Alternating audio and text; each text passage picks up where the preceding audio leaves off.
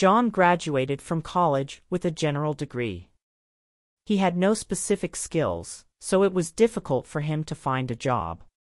He applied for many different jobs, but was always turned down.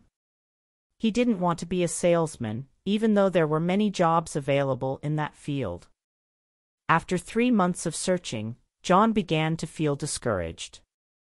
He didn't know what else to do. He decided to try sales, even though it wasn't what he wanted to do. He quickly landed an interview for a job selling cars. The boss saw potential in him and thought he could do well. John worked hard and sold a lot of cars. He showed the boss that he had the potential to be the best car salesman.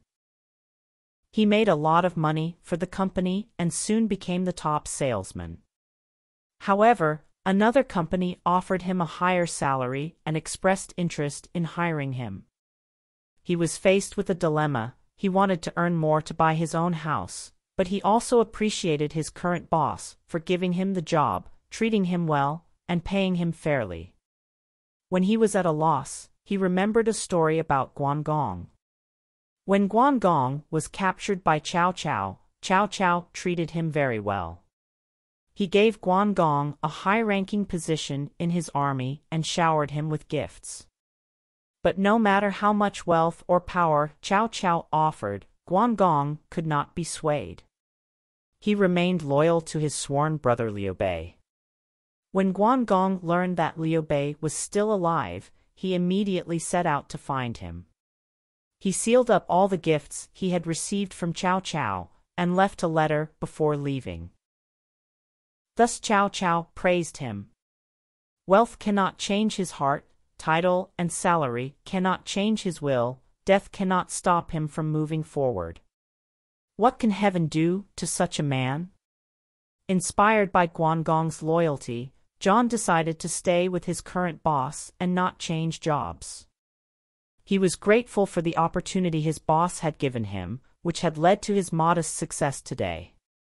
He couldn't bear to leave his boss, and he believed that people should be loyal and grateful. They should never forget the kindness of others. He decided that he would remain loyal to his boss, just as Guangong had been loyal to Liu Bei. A week later, the boss heard about John's loyalty and was impressed. He rewarded John with a raise and promotion to sales manager.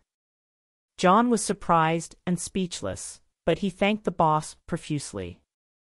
The moral of this story is that loyalty and determination are more valuable than money and titles.